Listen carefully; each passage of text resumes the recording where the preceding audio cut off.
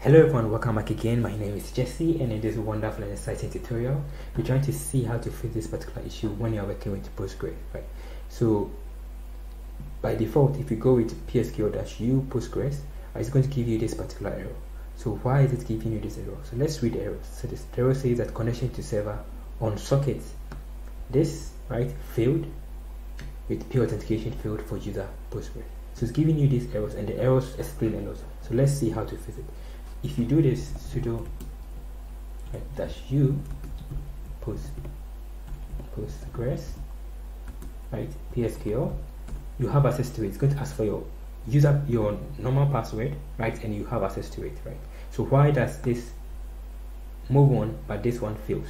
So the reason is that by default, when you install Postgres on your system, it automatically creates a user, right, for you, right, called Postgres, and that is a super user that can have access to it. So if you are going sudo -u, you are switching to this Postgres, right? So this thing is switching to you. So for my system, if I go with who am I here, this JCharis, if you install Postgres, it's going to create one like that for you, right, which you can have access to it to switch. Perfect. And this is what you have. So to fix this, you have to go back to understanding what this error is coming from. So this error is coming from this option. So by default, if you want to access any database or any Postgres service, if you issue a command, it goes to the Postgres service. Then Postgres is going to check the host-based authentication file for these 5 things. For the type, it can be local, it can be host. Local means within, and host means within or remote. Then database, the particular database, the user, the method, and the address. The method can be trust, password, peer, identity, right? It can be several of them. So if you go back to our error message, you can see all these 5 messages. So connection to server on socket, so this is the address it's trying to connect to. Fatal P authentication, that is the particular method for the user, right? The user, right? So all these methods can be found there. So to fix this error, you have to go back and check and make sure that you fix it from that file, right? So to find that host-based authentication file, you just have to go back with this. So you can just go with show HBA file, right? So HBA stands for host based authentication. It will tell you the location of it, right, which is this place. You can also use locate, right? In case you don't have, you can just go with sudo apt install locate, then just install pg hba.conf.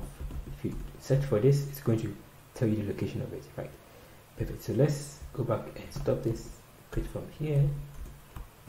Let's get our error still there, right? And now let's see how to fix that particular one, right?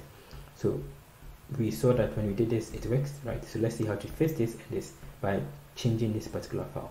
So I'll go back here, just go with nano. Right, remember that we have that particular error that we had here. We had this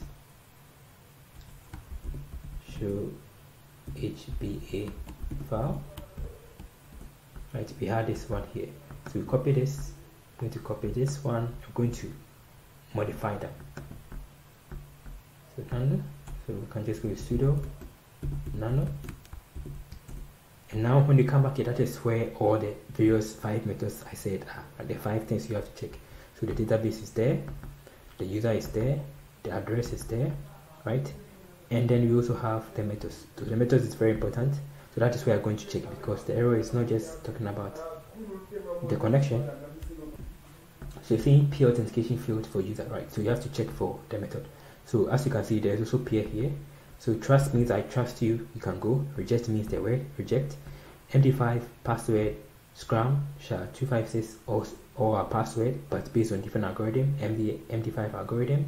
We have the password plain text, and then SHA-256. There's also LDAP and radius based on your configuration. Okay, so let's go down and check how to fix this error. If I go down here, we have this here. This is where we are supposed to fix. So the first one is database administrative login by Unis domain socket. So this one here, when we did this Postgres piece, this refers to this option here. So it gives you the option of doing that, right? So trying to do this here, you're also trying to do this, but it's having peer authentication. But for this particular one, you can have access to it. So you have to fix this one, change it from peer to trust. And if you come back, you have local. So this local stands for local host, right? So this one this one here is the localhost. As you can see, localhost port. You have to change it from the password, right, to the error one. So let's first fix this error one first. So I'll just go back here and change this peer.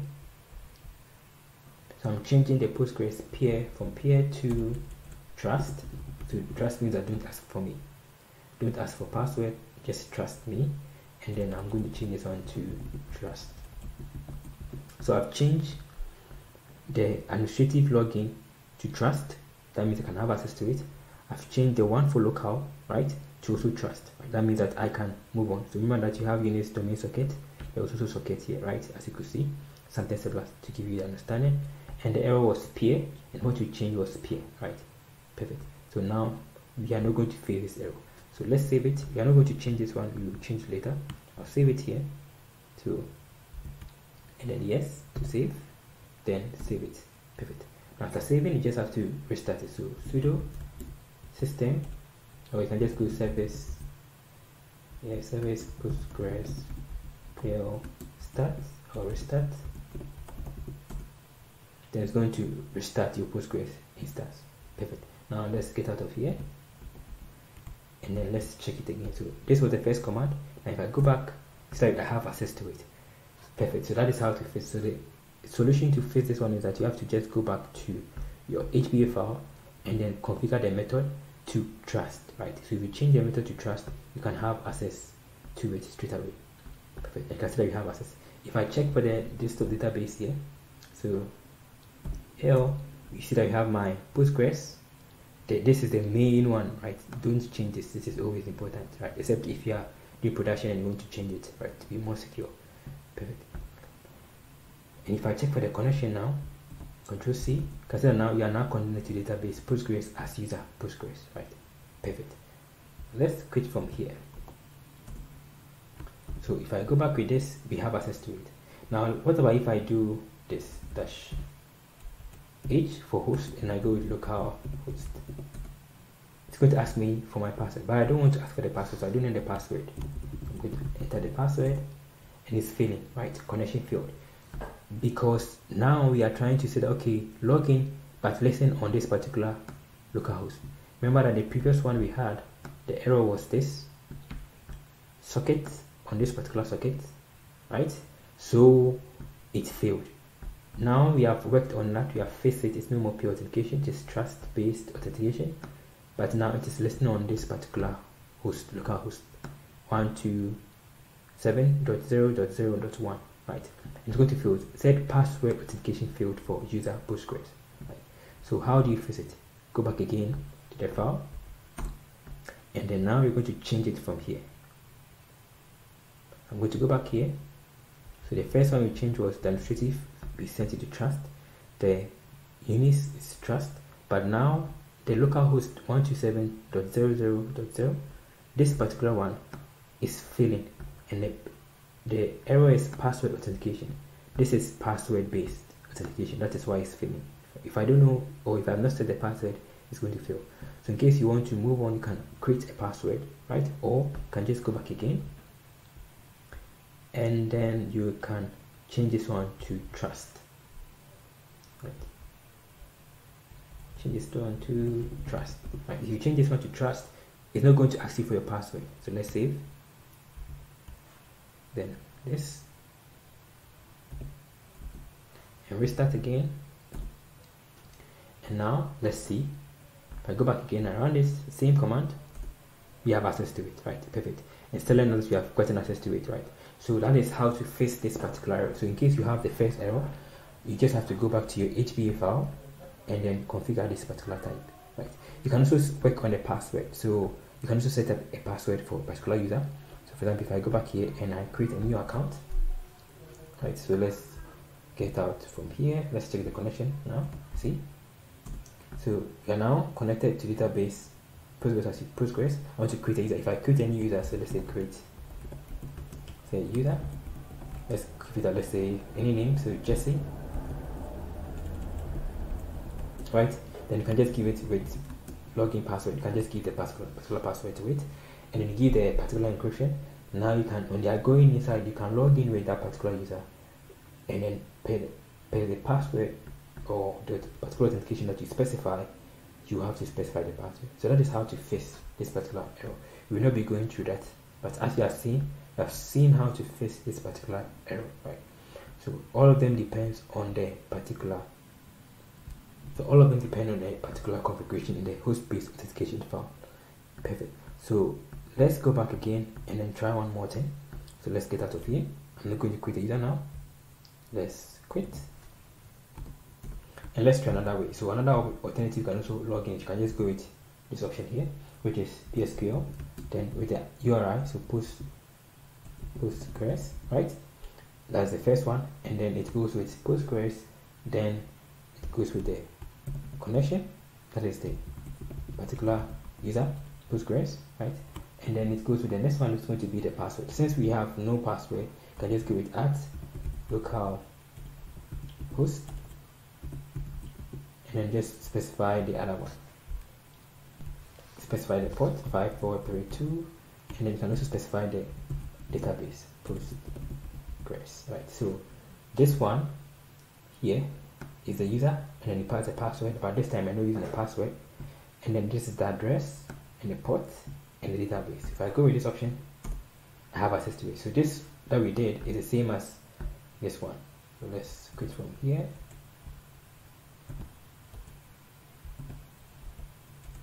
See that there's the same connection. Let's quit from there.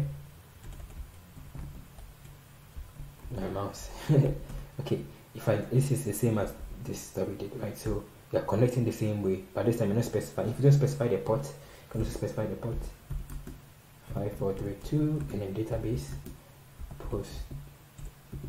Postgres, and then it's still going to work, right? So this same thing we did is the same thing we did here, right? So once you configure that, you don't need to even specify the password, right? Very interesting, very nice. So thank you for watching the tutorial. You have seen how to fix that particular error that we have. So you have to know why you are using trust, right? But in case you're on a production system, you should not use trust. You should go back here. You should make sure that this is not trust. You have to make sure that this is not trust. Trust means that anybody can have access to it, right? I trust everybody, which is not good. So you have to change this one on the production system. You have to make sure that this is peer, and then per the system, you have to make sure that this one, the local, is also not trust anymore, but peer, right? And then this you have to specify a password. Right? It's very important if you are on the production system, because everybody can have access to it. So let's save it. Yeah. And then perfect. So let's restart. And now if I go back here, I go back to the previous one, none of them is going to work. Because as for the password, I don't know the password. It's failing. If I go with this one option, this will fail. But as for the password, I have no idea. It's going to fail. So that is a basic understanding on how to fix this particular error. So thank you for watching. See you in the next session. Stay blessed. Bye.